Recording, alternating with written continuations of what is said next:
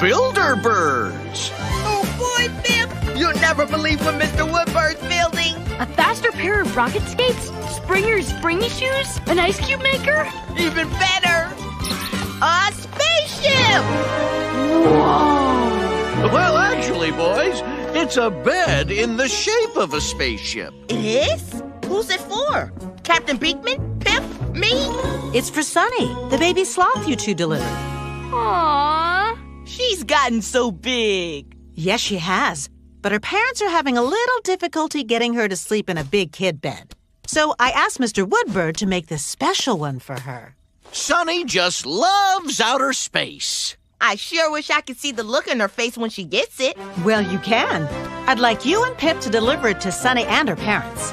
You'll need to build it for them, too. There's a little assembly required. Not only do we get to fly the bed there, we get to build it too? But we've never actually built a big kid bed before. Are you sure we can do it? It's super easy, as long as you follow these instructions. Without them, a bed like this would be impossible to build. Then we better put them somewhere super safe, like under my hat. Or maybe in the box? Definitely in the box. Whoosh. Pip and Freddy zoom across the galaxy to a forest far, far away. We're almost at Sunny's house. Time to bring this rocket ship in for a landing. Starting our descent. Whoosh!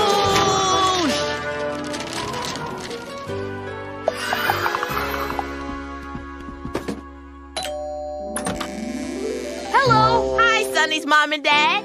Pip. Freddy! Hello. And hello to you, little Sunny Oneie. We brought you your brand new Betty bed. Aw, we know you're a little unsure about sleeping in a big kid bed. Yeah, it's a big change from your crib. But we brought you a bed we think you're gonna love. It looks just like a spaceship.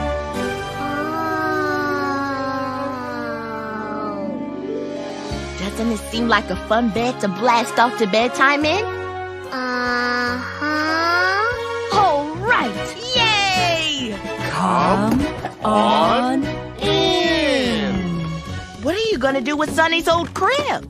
Over there. Oh, you're giving it to that cute baby that lives next door? That's right. How sweet! Well, when you get back, we'll have Sunny's bed all built and bedtime ready.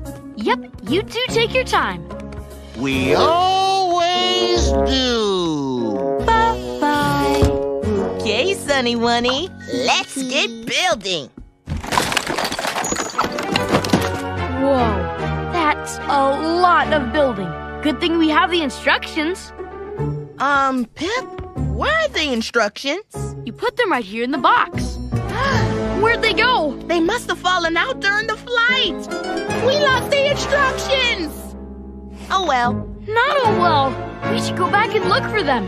Mr. Woodbird said it would be impossible to build this bed without the instructions. Yeah, but it'll take so long to look for them. I bet we can sort it out before Sunny's bedtime.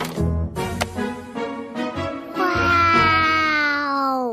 Look at that. These two pieces go together. We're basically almost done. Maybe you're right. How hard can building a big kid bed really be?